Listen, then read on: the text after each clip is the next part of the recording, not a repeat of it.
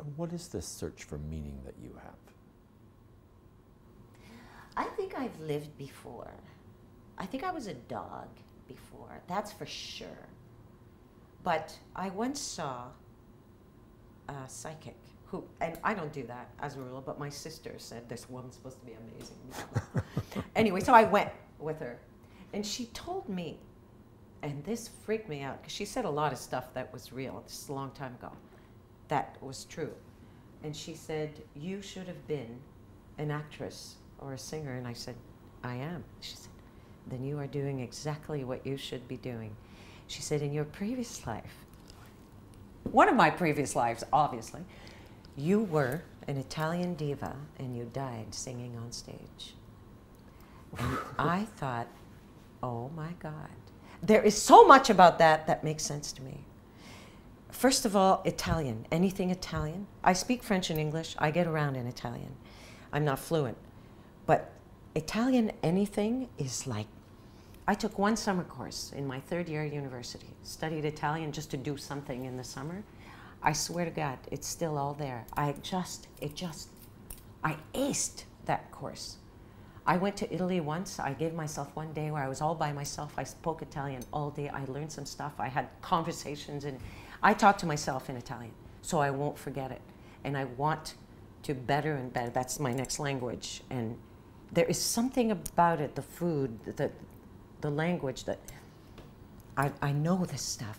It's like, where does that come from? When I sing sometimes, when it's all going really well, and the music is amazing, and the song is great, and my voice feels great, and whatever, I sometimes feel that if I didn't keep my head about me, I really could go to a place, and I don't think I want to go quite that deep when I'm in performance, because you still have to keep it together. But maybe that's why I like the heartbreak songs and the real dramatic, my life is over, I'm gonna die kind of songs. I feel like I could cry for the whole freaking world when I sing. When it's that kind of song, and when it's all perfect and the stars align.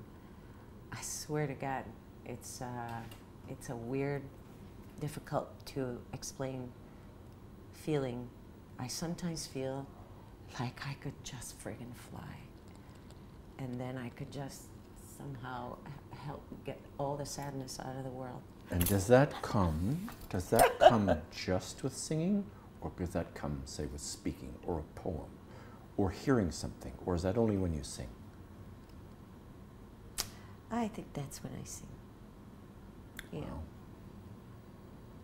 There's some, I mean, I love, you know, a great monologue is as huge and amazing as a great song in the right place, and, you know, but there's just that extra little something when you add music.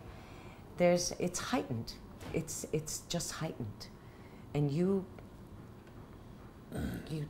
take it to another, not another level. I can't say that, because I've been just as affected by an amazing play as an amazing musical. But you can sing a song out of nowhere, but then you can listen to an instrumental, an orchestral recorder. Man, if you don't get moved listening to Barber's Adagio for strings or something, then there's something wrong with you. You know, I can go there too. That is, But they are saying now that music came before speech in evolution. Music was first, speech came later, and that music connects the brain, connects parts of the brain and us that speech or rational thought does not connect, which is why music is so powerful with Alzheimer's patients. yes. Someone can be comatose or Alzheimer's away for years and years and years. They don't speak, they don't move. They play a piece of music, boom, they come to life. Like that, have you seen that documentary, Alive Inside? Yes. That's, oh Yeah. my God. You So know, my what you're- father had Alzheimer's, and my mother has Alzheimer's now. Wow. He's passed away. She is in a home, and yeah, I've dealt with that a lot. I've looked into all that. Yes, yes, yes. So something in your accessing of music and taking us there as an artist, It's about that other world, as it were. But I want to go back to the meaning. Why is Louise rooted on meaning? I mean, I have lots of great performer friends, and some of them are, and some of them are not. You know, I just worked with some people on set who couldn't care about meaning if it drove over them with a 5-ton truck. Yeah. So what is it about you and meaning? I think my husband always says, he always says this to me, you're the least filtered person I have ever met. Things affect me deeply, and that's a good thing. It helps in what I do, but it's also a hard thing to live with, I find. If I see a person who is having a really hard time, or who is physically really disabled, or somebody hit their dog, or, oh my God, I mean, I physically feel that. I wish it didn't hit me so hard. Things really affect me.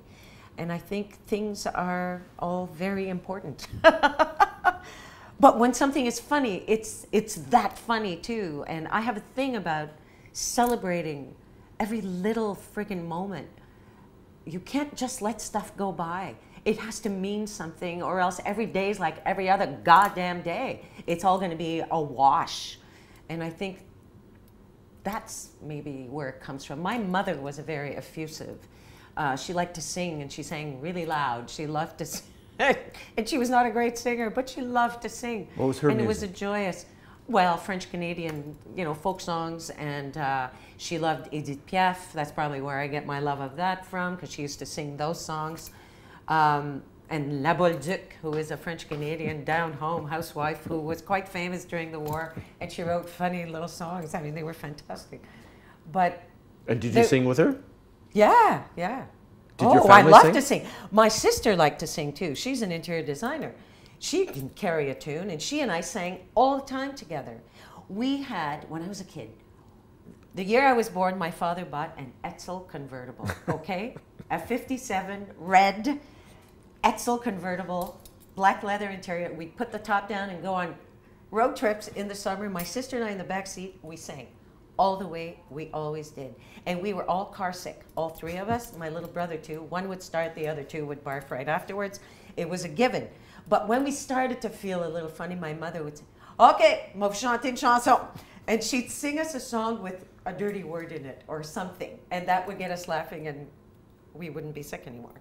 But singing was, yeah, that was the pastime on these trips. And we figured out little harmonies and little rhythms we would tap on. So it's always definitely been a thing with me that I loved.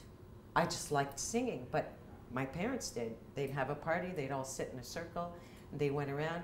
That's an old French-Canadian thing too. Each one sang their song, one after the other. At one point in that party, all sitting there with their drinks. Ma tante Noëlla would always sing the same answering song, and she'd go, and they'd all end. Like, it was a thing.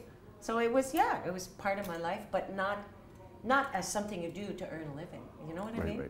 It was just something you did for with fun. an instrument? Was there an instrument there? Someone's playing the piano, or someone's playing No, no? always just no, straight up. These guys, they didn't play. I played the piano. I started to learn when I was 7 because my mother just said. Because my mother had wanted to learn to play the piano. So wait a minute. The mystery of your incredible talent has just been revealed to me, right? It was in your life. It's your upbringing. It's your family. It's the emotions within your family. It's growing up. It's your mom. It's your dad. It's your trips. No wonder you want to express through song.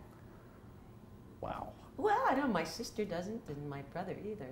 Yeah. No music, like, yeah, I'm the only one who went into this field in all my relatives. Okay, what do you mean by this field, eh?